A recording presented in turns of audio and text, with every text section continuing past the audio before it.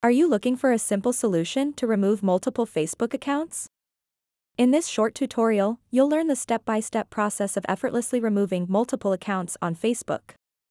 So make sure to watch this video until the very end to understand the tutorial properly. To get started, open up the Facebook mobile application and then tap on the menu button at the bottom right corner of the screen. After that, scroll down to the bottom of the page and tap the Logout button. And then tap Logout one more time to confirm it.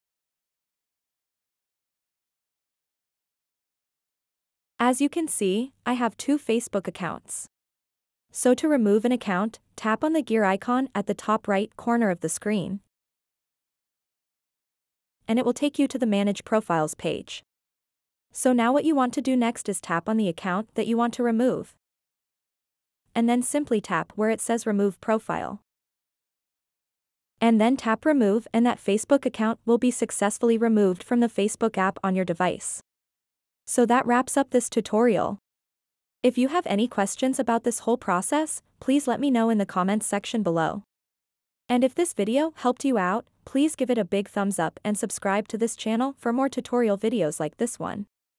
Thank you so much for watching and have a good day.